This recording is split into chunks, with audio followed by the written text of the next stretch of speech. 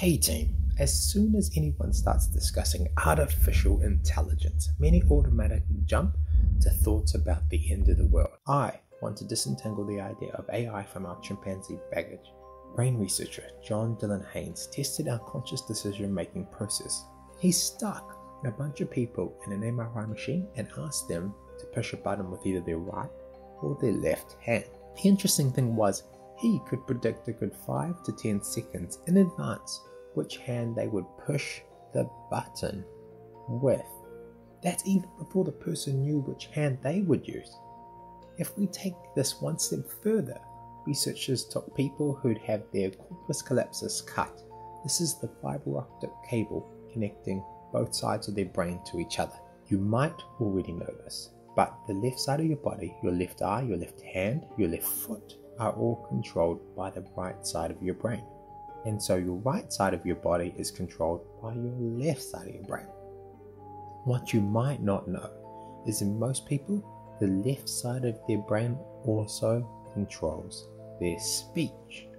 So what researchers did with people who had their fiber optic cable cut was blindfold their right eye and show a picture telling their left side of their body to pick up a pen. Now keep in mind, this is not the side of the brain that can speak. When the researchers asked why they picked up the object, their answers were shocking. Now, if you or I did this experiment and we were asked why we picked up the object, our answer would be simple, because you asked me to. But when patients were asked why they picked up each object, they rationalized it. They said they wanted to play with it. They didn't say, because you told me, or I don't know. They made up the most plausible reason for why they did it. Now, the reason I talk about these two examples is just to question the idea of consciousness. How can people be consciously choosing which hand to press a button with when their choice is already decided 10 seconds before they choose? Just to drive this point home, when those patients were asked why did they pick up the pen, their minds constructed a very compelling argument for why they chose to do that. And they 100% believed it with conviction. So then they made a conscious decision to pick up that object because they wanted to play with it, even though the researchers know they had been told to. So the reason I bring this up with regards to AI is just to decouple the idea of AI needing consciousness before it's any good. For all we know, consciousness might just be an evolutionary way of rationalizing the outcome of complex algorithms inside our heads.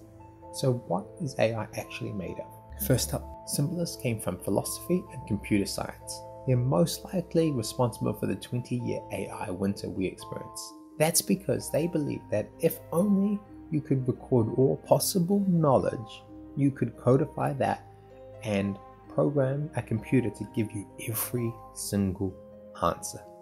Unfortunately, we now know that storing all knowledge would require a computer as big as the universe. In its most basic form, a symbolist algorithm is an if this, then that rule. Another powerful example is a decision tree, and hence why philosophy led to the creation of symbolists, because people like Socrates and Aristotle believed in the idea that you could actually codify all knowledge. And then when computers came out, the allure of that notion became even more powerful because it would have felt like, at the time, with a big enough computer, all knowledge could be stored. Now, however, we know that this is an impossible task. If you have a closed system or a domain where the knowledge is quite well understood, symbolist AIs can be incredibly powerful. One of the best tools for symbolists is inverse deduction. Deduction is going from the general to the specific.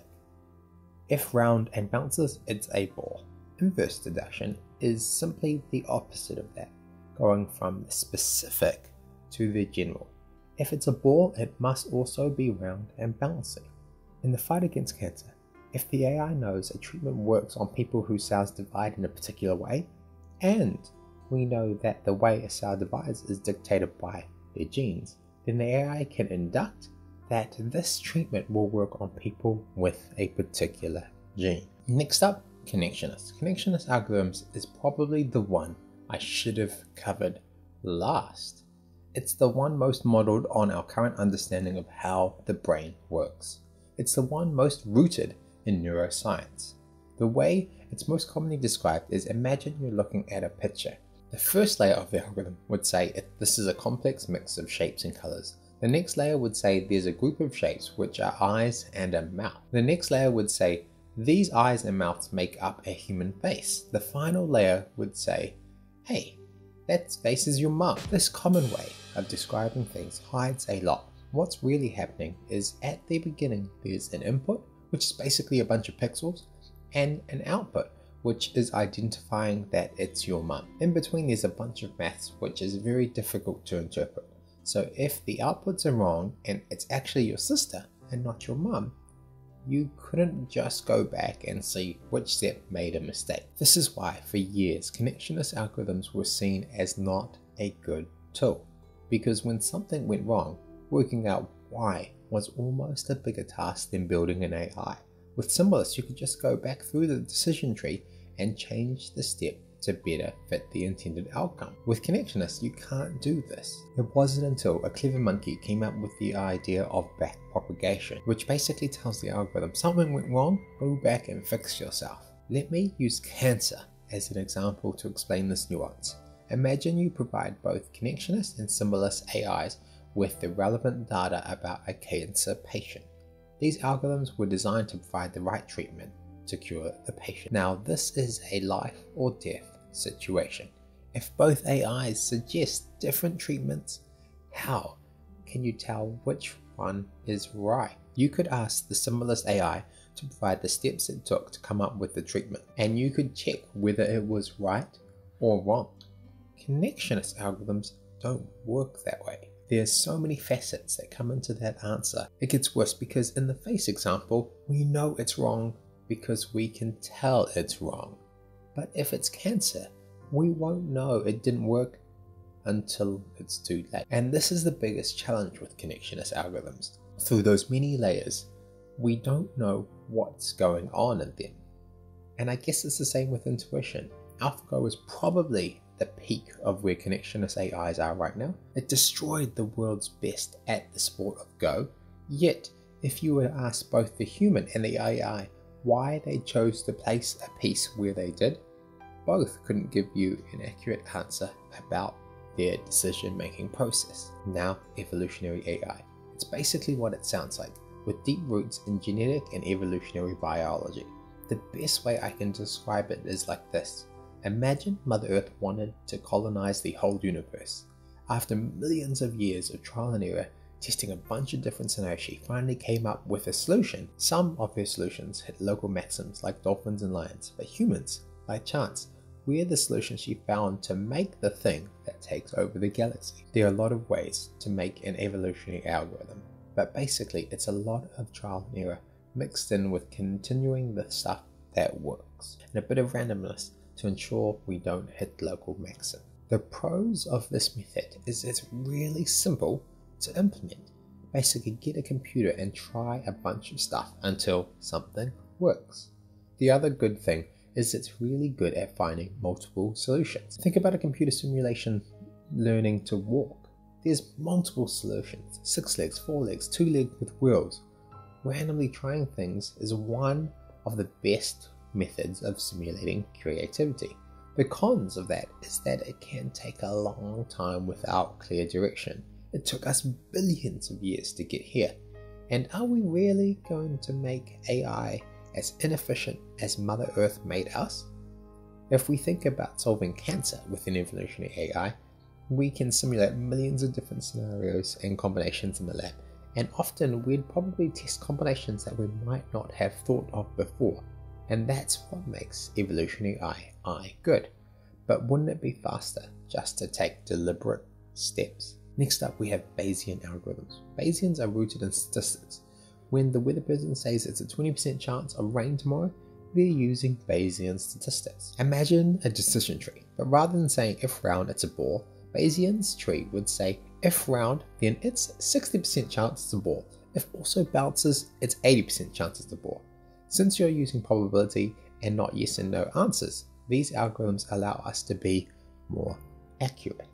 The cons of this is there needs to be prior probabilities. In other words, it needs existing data, which means it's very good with existing problems but struggles with new ones.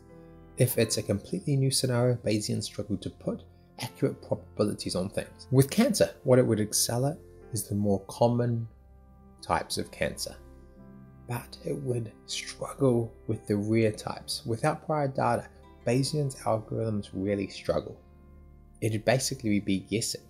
Now finally, I'll explain analogy algorithms. Now this school of thought came a lot from psychology. Basically an algorithm for finding similar to things. Many people don't know this, but Facebook's facial recognition algorithm is basically an analogizer. Upload a new photo of your face and it compares it to other photos it has of you. If the face looks similar to existing faces of you, it guesses it's you.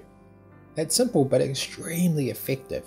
Rather than having a computer model of what you look like, it just compares existing photos of you to new ones. That's it. But it works. The pros of analogizers is it can generalize from very small data sets. If you tag one photo of you on Facebook, Facebook can start comparing your photos against others. It doesn't need a lot of photos to start to be accurate. But the cons of this is there's never a true black and white answer. And we see this with AIs pulling up photos of gorillas when people search for black people. Thinking about that, we could see how useful it would be for cancer treatments. The AI could analyze your DNA and suggest treatments that other people with similar DNA profiles have benefited from, which is awesome. Now, I just want to end this video of where the true future of AI algorithms are likely going. You look at Elon Musk's OpenAI and Google's latest computer vision project. They are more and more blurring the lines between those different schools of thoughts. They're combining different algorithms to improve the results. They're using connectionist algorithms that learn through an evolutionary process. And once they work out what works, they apply Bayesian rules to make it consistent. And that's what's really going to happen in the end.